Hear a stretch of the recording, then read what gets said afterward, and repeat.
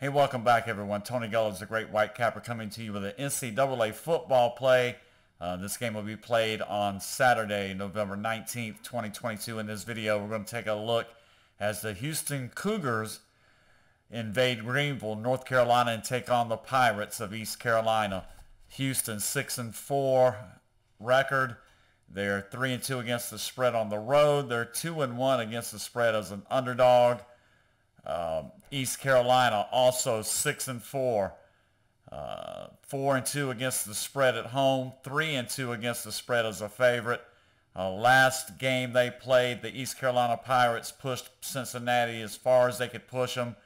It was a tough 27-25 loss. They did get the ATS cover in that game. Offense for East Carolina has been on point. They were 4-1 their previous 5 games prior to last week. I think the Houston D is very suspect, and I think that's being kind with the words. They've been putrid defensively for a couple months now. I think the ECU offense lights up the scoreboard like a pinball machine, and they put Houston on their heels.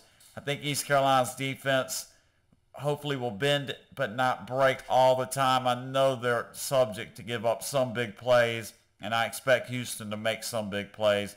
But I think East Carolina has a little more than they can handle.